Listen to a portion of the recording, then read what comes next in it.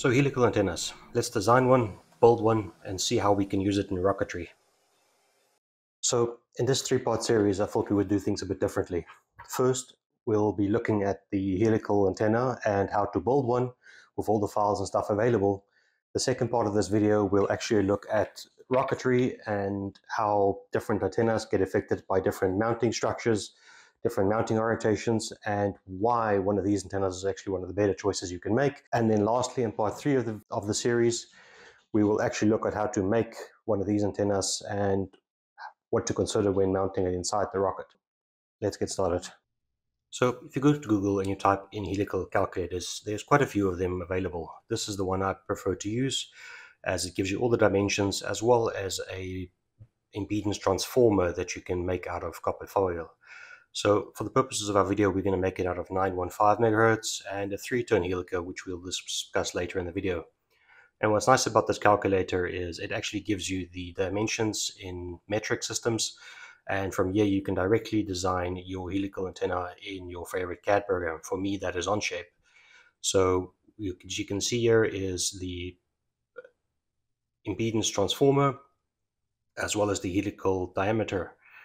So what I've done here is just create a 3D printable multi-part design that we can use to develop and print our own antenna.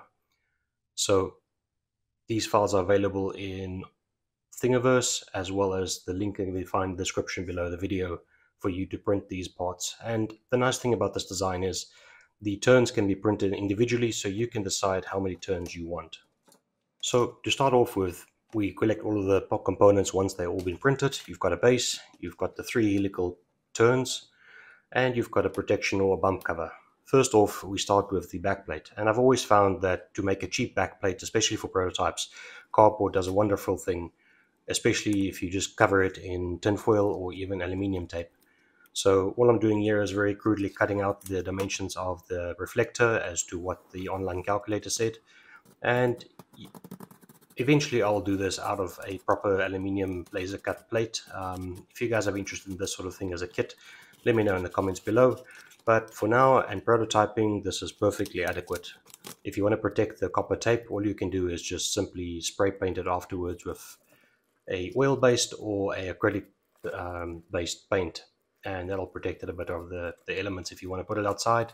For me, this antenna is just going to be used inside now for prototypes, and like I said, if I wanted to build it properly for outside use, like I do for Rocketry, I'm going to get the plate laser cut. So all you want to do is just solder across the joints of the tape just to make sure you've got a good electrical connection, and you can do this across the entire surface. Very little solder is needed, very little heat, otherwise you burn the cardboard.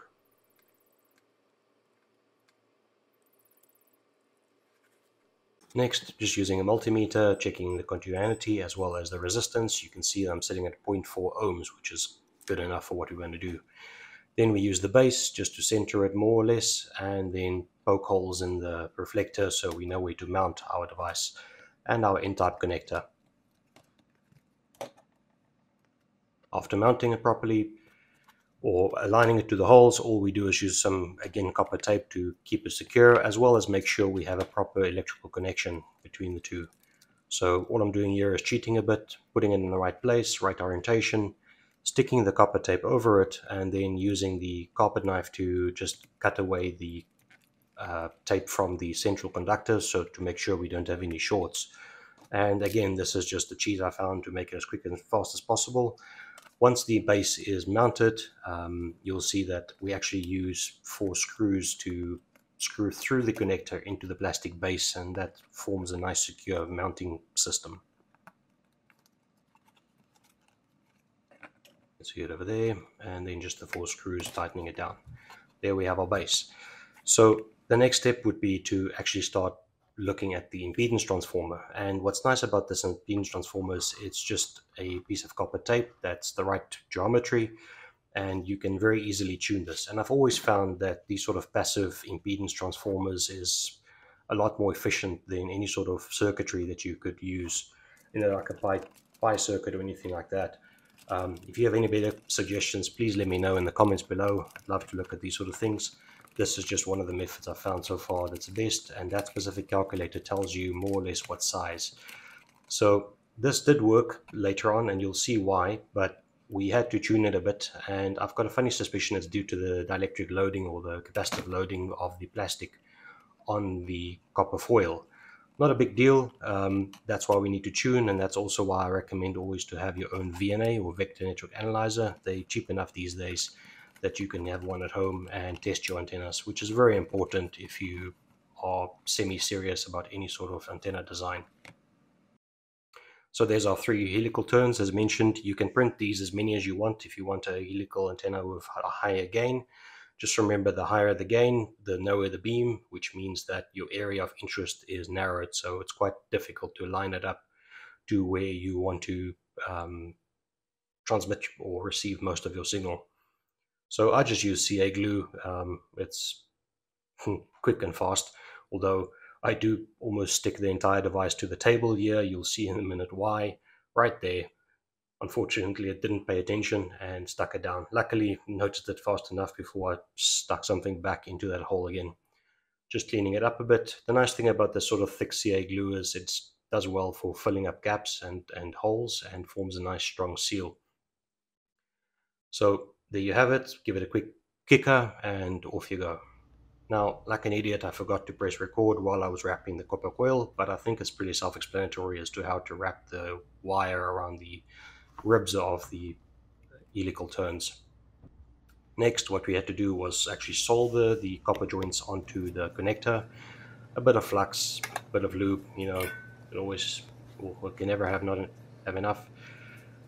Just solder that in there, make sure it's a proper connection, and then off to the other side as well, because on the other side it's actually a bit more difficult. Burnt my fingers quite a few times doing that, but overall it's really easy to achieve. And what I've actually ended up using here after burning my fingers for the first time was a tweezer to hold the copper wire in place. And should have done this in the first place, but you know, you always have to learn the hard way. And there you have it, a helical antenna, almost 100% 3D printed. I could have printed the reflector and copied that in copper tape, but I really just get away with cheaper materials where you can. So on to testing. So we hooked it up to a VNA. The VNA was already calibrated, and lo and behold, I think everybody has felt this before. If you put it on the first time, you really hope and joy that it would resonate at the right frequency and your impedance matches right, but as per usual, that's hardly ever the case. We had a resonant frequency around 960 megahertz, and like I mentioned, that's probably due to the capacitive loadings of the plastic on the impedance transformer. And through a bit of tuning and testing, what I found actually was just another piece of copper tape stuck right at the end, which I'm assuming just loads a bit of capacitance onto that line. I got the device actually to resonate at the right frequency of around 900. Now we aimed for 905. 900 is more than enough since this antenna has quite a large bandwidth. So more than happy with that. As you can see here, I just applied some filtering to make the graph a bit more smooth, but there you have it. We're sitting at a reflection point magnitude of -40, which is pretty good for a homemade attempt antenna, especially the first attempt. And if we go to the Smith chart, you can see that we are fairly well matched. And there you go. So if we go to the VSWR and we look around there, you can see we're pretty well below the 1.2 mark across the entire section there. So this antenna should be really well matched for efficiency purposes of transmission around that mark.